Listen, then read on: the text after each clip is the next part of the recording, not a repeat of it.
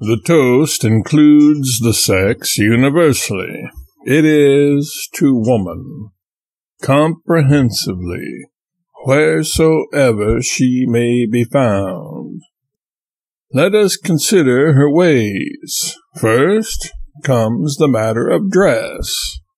This is a most important consideration in a subject of this nature, and must be disposed of before we can intelligently proceed to examine the profound depths of the theme. For text, let us take the dress of two antipodal types, the savage woman of Central Africa and the cultivated daughter of our high modern civilization. Among the Fans, a great Negro tribe, a woman, when dressed for home or to go to market or go out calling, does not wear anything at all but just her complexion. That is all. That is her entire outfit.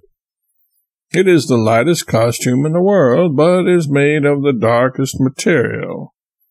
It has often been mistaken for mourning. It is the trimmest and neatest and gracefulest costume that is now in fashion.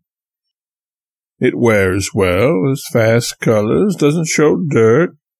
You don't have to send it downtown to wash and have some of it come back scorched with the flat iron, and some of it with the buttons ironed off, and some of it petrified with starch, and some of it chewed by the calf, and some of it rotted with acids, and some of it exchanged for other customers' things that haven't any virtue but holiness, and 10/12 of the piece is overcharged for, and the rest of the dozen mislaid.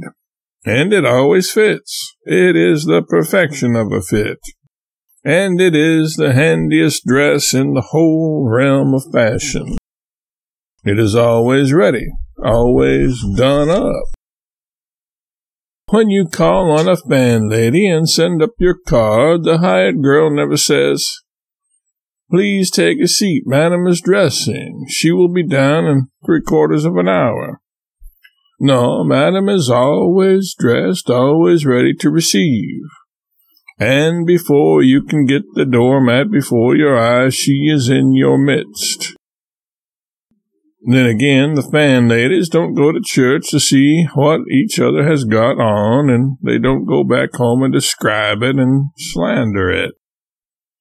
Such is the dark child of savagery as to everyday toilette, and thus, curiously enough, she finds a point of contact with the fair daughter of civilization and high fashion, who often has nothing to wear, and thus these widely separated types of the sex meet upon common ground. Yes, such is the fan woman as she appears in her simple, unostentatious, everyday toilette. But on state occasions she is more dressy. At a banquet she wears bracelets. At a lecture she wears earrings and a belt. At a ball she wears stockings, and with the true feminine fondness for display, she wears them on her arms. At a funeral, she wears a jacket of tar and ashes. At a wedding, the bride who can afford it puts on pantaloons. Thus the dark child of savagery and the fair daughter of civilization meet once more upon common ground. And these two touches of nature make the whole world kin. Now we will consider the dress of our other type.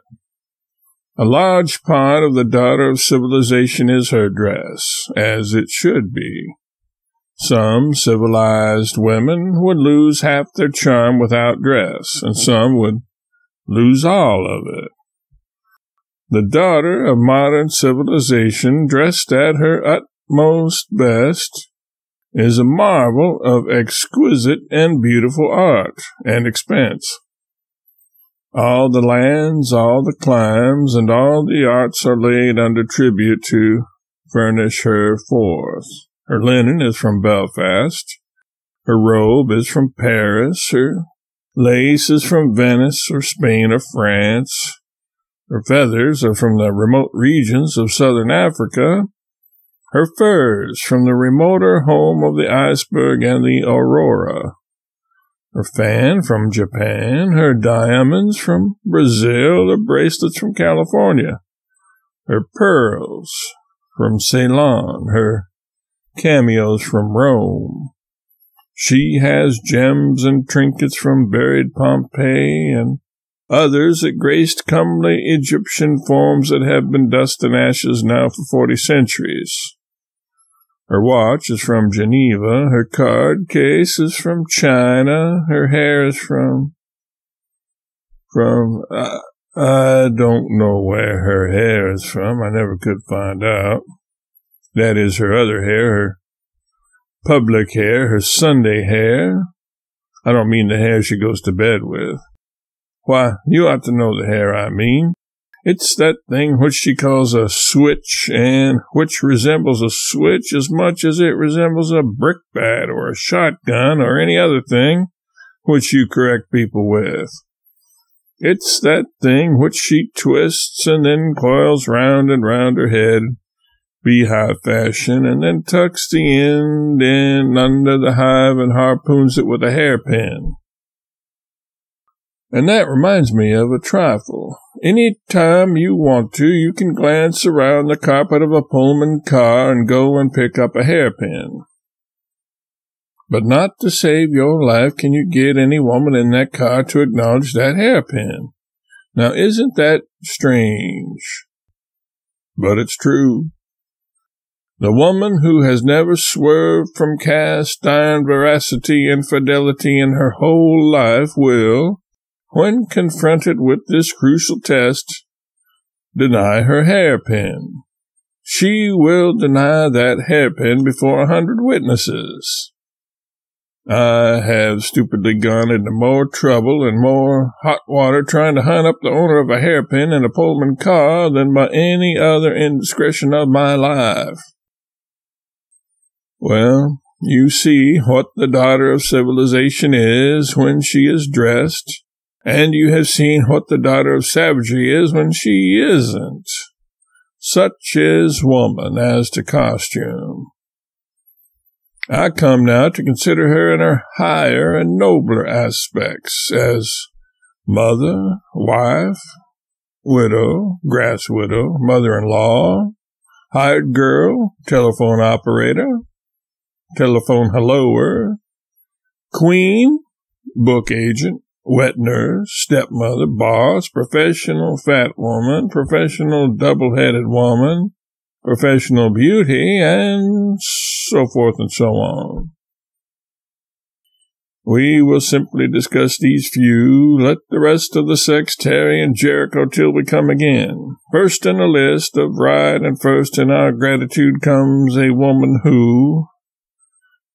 Why, dear me, I've been talking 3/4 of an hour. I beg 1,000 pardons, but you see yourselves that I had a large contract. I have accomplished something anyway.